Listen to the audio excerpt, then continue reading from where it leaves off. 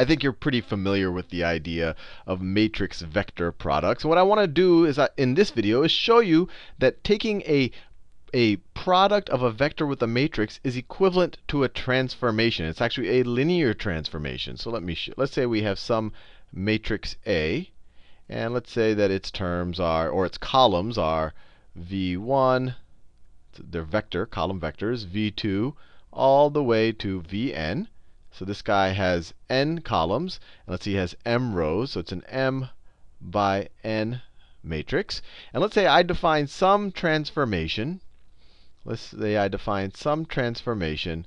Let's say my transformation goes from Rn to Rm. This is the domain. I can take any vector in Rn, and it will map it to some vector in Rm. And I define my transformation. So t of x, where this is some vector in Rn, is equal to a this is this a. Let me write it in this color right here. It should be bolded. I kind of get careless sometimes with the bolding. That big bold A times the vector x. So the first thing you might say, Sal, gee, this transformation looks very odd relative to how we've been defining transformations or functions so far. So the first thing we have to just feel comfortable with is the idea that this is a transformation. So what are we doing? We're taking something from Rn, and then what does Ax produce? What does Ax produce? And we can Ax. If we write Ax like this, if this is x, where it's x1, x2, it's going to have n terms because it's in Rn. This can be rewritten as x1 times v1 plus x2 times v2 all the way to xn times vn. So it's going to be a sum of a bunch of these column vectors. And each of these column vectors, v1, v2, all the way to vn, what set are they members of? Well, this is an m by n matrix. So they're going to have m. The matrix has m rows, or each of these column vectors will have m entries. So all of these guys are members of Rm.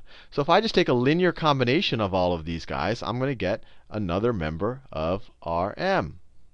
So this guy right here is going to be a member of Rm, another vector. So clearly, by multiplying my vector x times a, I'm creating a mapping from Rn, and let me pick another color, to Rm. And I'm saying it in very general terms. Maybe n is 3, maybe m is 5, who knows? But I'm saying it in very general terms. And so if this is a particular instance, a particular member of set Rn, so it's that vector, our transformation or our function is going to map it to this guy right here. And this guy will be a member of Rm, and we could call him Ax. Or maybe if we said Ax equal b, we could call him the vector b, whatever. But this is our transformation mapping. So this does fit our kind of definition, or our terminology for a function or a transformation as a mapping from one set to another. But it still might not be satisfying because everything we saw before looked kind of like this. If we had a transformation, I would write it like the transformation of, I would write x1 and x2 and xn is equal to, and I'd write m terms here in commas.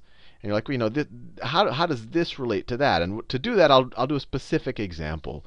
So let's say that I had the matrix. Let's say that I have the matrix. Let me do a different letter. Let's say I have my matrix B, and it is a fairly simple matrix. Let's say 2, -1, 3, and 4. And I define some transformation. So I define some transformation t, and it goes from R2 to R2, and I define t of some vector x is equal to this matrix B times that vector x. Now what would that equal? Well, the matrix is right there. It's, let me write it in purple, 2, -1, 3, and 4, times x, x1, x2. And so what does this equal? Well, this equals another vector. It equals a vector in the codomain R2, where the first term is 2 times x1. I'm just doing the definition of matrix vector multiplication. 2 times x1, 2x1, plus minus 1 times x2, or minus x2. That's that row times our vector.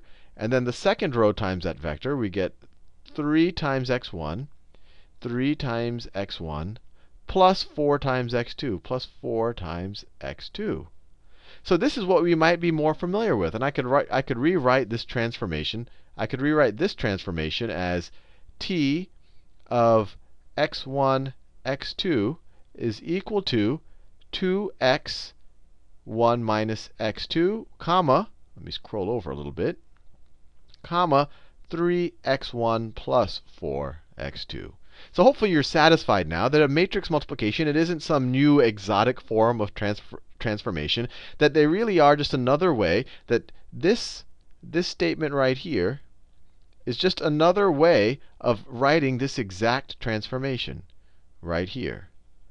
Now, the next question you might ask, and I already told you the answer to this at the beginning of the video, is multiplication by a matrix always going to be a linear transformation? And what are the two constraints for being a linear transformation? We know that the transformation of two vectors, a plus b, the sum of two vectors, should be equal to the sum of their transformations. Transformation of a plus the transformation of b. And then the other requirement is that the transformation of a scaled version of a vector should be equal to a scaled version of the transformation. These are our two requirements for being a linear transformation. So let's see if matrix multiplication applies there. And I've touched on this in the past, and I've even told you that you should prove it. And I've already assumed you know it, but I'll prove it to you here because I'm tired of telling you that you should prove it. I should do it at least once. So let's see, matrix multiplication. If I multiply a matrix A times some vector x, we know that, and let me write it this way. We know that this is equivalent to, I said our matrix, we could just write it, let's say this is an m by n matrix. We can write any matrix as just a series of column vectors. So this guy could have n column vectors. So let's say it's v1, v2, all the way to vn column vectors. And each of these guys are going to have m components, times x1, x2, all the way down to xn. And we've seen this multiple times before. This, by the definition of matrix vector multiplication, is equal to x1 times v1, that times that, this scalar times that vector, plus x2 times v2, all the way to plus xn times vn. This was by definition of a matrix vector multiplication. And of course, this is going to, and I did this at the top of the video, this is going to have right here, this vector is going to be a member of Rm. It's going to have m components. So what happens if I take some matrix A, some m by n matrix A, and I multiply it times the sum of two vectors A plus B, so I could rewrite this as this thing right here. So my matrix A times the sum of A plus B. The first term will just be A1 plus B1. Second term is A2 plus B2, all the way down to AN plus BN. This is the same thing as this. I'm not saying A of A plus B. I'm saying A times. Maybe I should put a dot right there. I'm multiplying the matrix. It's not, I want to be careful with my notation. This is the matrix vector multiplication. It's not some type of new matrix dot product. But this is the same thing as this multiplication right here. And based on what I just told you up here, which we've seen multiple times, this is the same thing as A1 plus B1 times the first column in A, which is that vector right there. This A is the same as this A.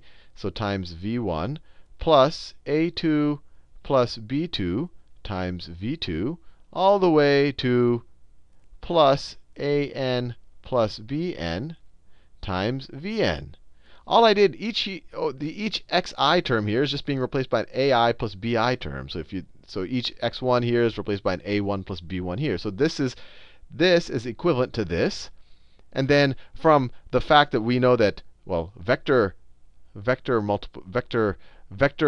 products times scalars exhibit the distributive property, we can say that this is equal to a1 times v1. let me actually write all of the a1 terms. Well, let me write this. a1 times v1 plus b1 times v1 plus a2 times v2 plus b2 times v2 all the way to plus an times vn plus bn times vn.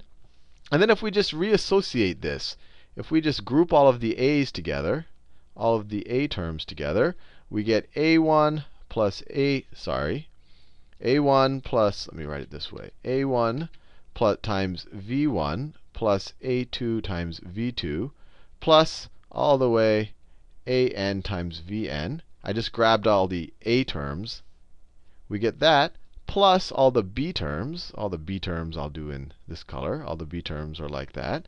So plus b1 times v1 plus b2 times v2 all the way to plus bn times vn, that's that guy right there, is equivalent to this statement up here. I just regrouped everything, which is, of course, equivalent to that statement over there. But what's this equal to? This is equal to my vector. These columns are, remember, the column for the matrix capital A. So this is equal to the matrix capital A times a1, a2, all the way down to an, which was our vector A. And what's this equal to? This is equal to plus these v1s. These are the columns for A. So it's equal to the matrix A times my vector B. b1, b2, all the way down to bn. This is my vector B. So we just saw that, we just showed you that if I add my two vectors, A and B, and then multiply it by the matrix, it's completely equivalent to multiplying each of the vectors times the matrix first, and then adding them up. So we've satisfied, and this is for an m by n matrix. So we've now satisfied this first condition right there. And then what about the second condition? And this one's even more straightforward to understand. C times a1.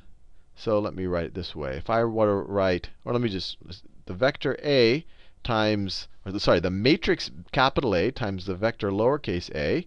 Let me do it this way because I want times the vector C lowercase a. So I'm multiplying my vector times a scalar first is equal to, I can write my big matrix A. I've already labeled its columns. It's v1, v2, all the way to vn. That's my matrix A. And then what does CA look like?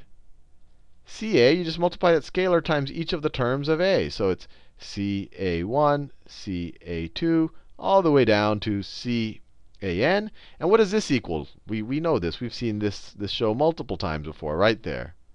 So it just equals, this equals, I'll write a little bit lower. It equals CA1 times this column vector times v1 plus CA2 times v2 times this guy, all the way to plus CAN times vn times the vector vn. And if you just factor this c out, once again, scalar multiplication times vectors exhibits the distributive property. I believe I've done a video on that, but it's very easy to prove. So this will be equal to c times, I'll just stay in one color right now, a1 v1 plus a2 v2 plus all the way to an vn. And what is this thing equal to? Well, that's just our matrix A. That's just our matrix A times our vector, or our matrix uppercase A. Maybe I'm overloading the letter A. My matrix uppercase A times my vector lowercase a times my lowercase a, right? Where the lowercase a is just, this thing right here, a1, a2, and so forth. This thing up here was the same thing as that. So I just showed you that if I take my matrix and multiply it times some vector that was multiplied by a scalar first, that's equivalent to first multiplying the matrix times the vector and then multiplying by the scalar. So we've shown you that matrix times vector products, or matrix vector products, satisfy this condition of linear transformations and this condition. So the big takeaway right here is matrix multiplication. And this is an important takeaway. Matrix multiplication, or matrix products, with vectors is always a linear transformation. Linear transformation. And just as a bit of a side note, in the next video, I'm going to show you that any linear transformation, this is incredibly powerful, can be represented by a matrix product, or by any transformation on any vector can be equivalently, I guess, written as a product of that vector with a matrix. Has huge repercussions. And just as a side note, kind of tying this back to your everyday life, you probably, you have your Xbox or your Sony PlayStation, and you have these 3D graphic programs where you're running around and shooting at things. And the way that the software renders those programs, where you can see things from every different angle, you have a cube, and then if you kind of move this way a little bit, the cube will look more like this, and it gets rotated, and you move up and down. These are all transformations of matrices, and we'll do this in more detail.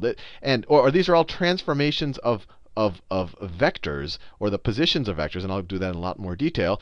And all of that is really just matrix multiplications. So all of these things that you're doing in your fancy 3D games on your Xbox or your PlayStation, they're all just matrix multiplications. I'm going to prove that to you in the next video. And so when you have these graphics cards or these graphics engines, all they are, and this is kind of a, we're jumping away from the theoretical, but all these, graphics processors are hardwired matrix multipliers. If I have just a generalized some type of CPU, I have to in software write how to multiply matrices. But if I'm making an Xbox or something, and 99% of what I'm doing is just rotating these abstract objects and displaying them in transformed ways, I should have a dedicated piece of hardware, a chip, that all it does, it's hardwired into it, is multiplying matrices. And that's what those graphics processors or graphics engines really are.